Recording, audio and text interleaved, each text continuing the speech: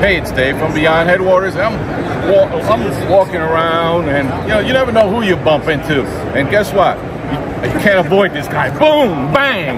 Here is Mr. Chad himself. You run into me, you're going to bounce off, though. You know what I mean? That's the only difference. That's what happened. That's what happened. Some people are built for speed. I'm built for comfort. You know what I'm saying? There's a lot of excitement about this Bonafide, the new kayak, and Chad is so gracious to chat with us about it. He's going to introduce it to us and give us a quick overview. So you want me to do the overview, or do you want to ask me questions and go? I can do it either way. Do the overview. All right, so the biggest thing about this boat is it is both bow mount and stern mount ready.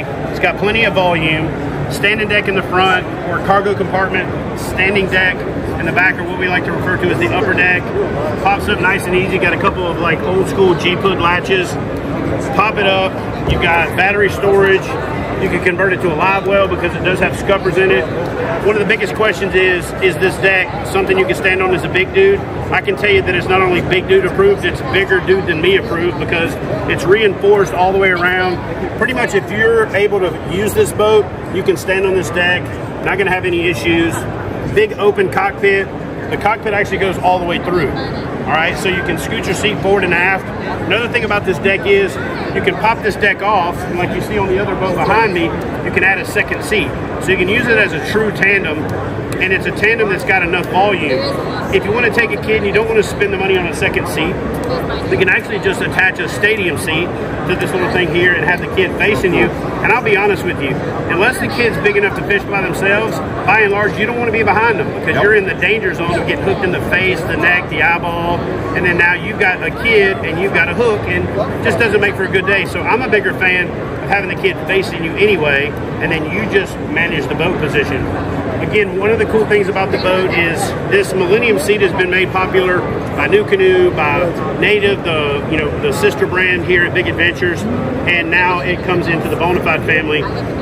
Super wide, super comfortable. It's easy to adjust. It's got the 360 swivel option. Makes it great for getting in and out of the boat. You can fish side straddle if you want to. During testing, I turned this boat sideways, put my feet on the gunnels, and with all my weight on one gunnel, I didn't even feel unsecure. To flip this boat, because we were trying to, I couldn't flip it by grabbing the handle and doing the standard thing.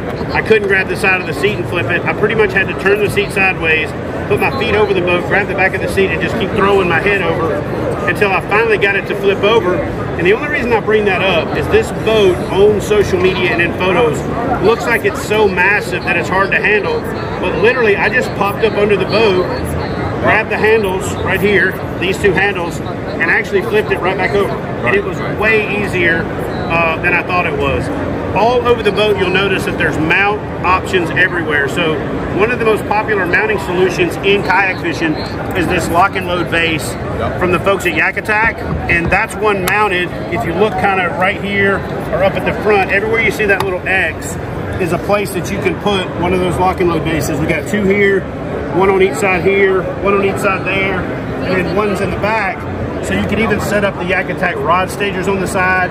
And the cool thing about this boat is it's almost like a blank canvas. It comes with everything you really need to go fishing, but you can decide how many black packs you put in it. Do you put in a stern motor? Do you put a bow mount? Do you put both? And then if you want to come around and kind of look at the back of it, I hate to say it this way, but in this industry, this is one of those boats where baby's got back, okay?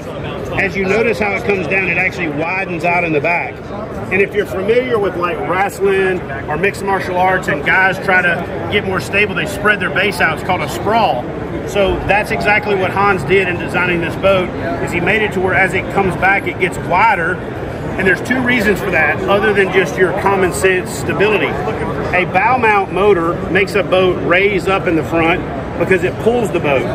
When it raises the boat up, the back end gets more in the water. That's called wetted surface.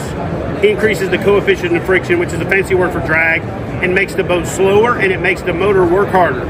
Same thing with a stern mount. Since a stern mount pushes, if you ever seen a bass boat take off, they take off like this, and they break over and get up on plane. Well, fishing kayaks don't do that, so you have to design a planing hull. So whether you put a Torpedo, Newport vessel, a tiller handle motor, this boat's not going to squat in the back because Hans made it wide enough, and he made the tunnel shallow, so it's a planing hole, not a displacement hole like all previous models of Bonafide kayaks and most of the boats out there. So whether you're going to bow mount it, stern mount it, you got plenty of volume for your batteries. One configuration that I can see is going to be really popular is putting your battery in the back, using these power link plates to run your power to the front to a bow mount motor, and then scoot your seat all the way forward to where you don't even need to use the steering system because you're going to be using your motor for steering. So I can see this as like the ultimate spider rigging rig for crappie fishermen, or I can see this as a big cat fishing, big game fishing deal. And as a bass fisherman, people forget that I spent a lot of time, and I actually started my career in saltwater. So I can also see this thing as a massive platform. Put this polling deck in the back, pull from the back, add a second deck, take this seat completely out, throw a cooler in it. There's plenty of stability for pulling from a cooler, pulling from the back, pulling from the front, and it's just an all-around versatile platform. One thing that you're going to see a lot in social media is this question: well, is it a kayak or is it a boat? You know what? Every kayak is actually a boat. If you paddle something, if you propel it with a motor, or if you propel it with pedals, it's a boat. So every kayak you paddle, pedal, or power is a boat. So the answer to that question is yes, it's a boat. So it's a small boat or a big kayak. You can decide what you want to call it. On that topic, I see paddles here. So Yes. I've seen comments about, oh, you mean the comments from the internet experts that know how well it paddles just from looking at it? Those guys. Yes. Yeah, those guys. So I put the Strava app up on a phone holder, Right. and I put this thing on the lake, and I was paddling it with a standard kayak paddle. Didn't have a bunch of crap in it, but with a standard kayak paddle with a bow mount and stern mount motor on it, both raised up out of the water. I was doing 3.2 with a standard paddle stroke. I bumped it up, got a little brisker doing 3.8, and then I wanted to see how fast I could go, and I got up to about 4.2. So 4.2 was the fastest I got it, and I was only using a 250 centimeter paddle. I wasn't using some big wide paddle because, again, if you look at the way the boat's designed, Hans brought the deck down, and he also angled this here so that it makes it easy for your paddle to go by without having a paddle that's got to be, 280 centimeters. So I was paddling this thing with a 250 centimeter Bend & Branches Angler Pro Carbon, and again, I was getting speeds comparable to what I get in the PWR, which is designed for paddling. And so again, for all the naysayers out there, this is actually a boat you really can paddle. Game changer for sure. I love the design.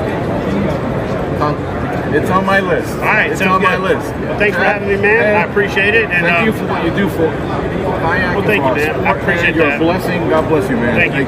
And if you guys have any interest in finding out more about it than what I said, head over to my YouTube channel. I've got a great full walkthrough video with Hans, who provides some insight, or head over to bonafidekayaks.com, and they've got all the specs and details, and it's $2,800 retail.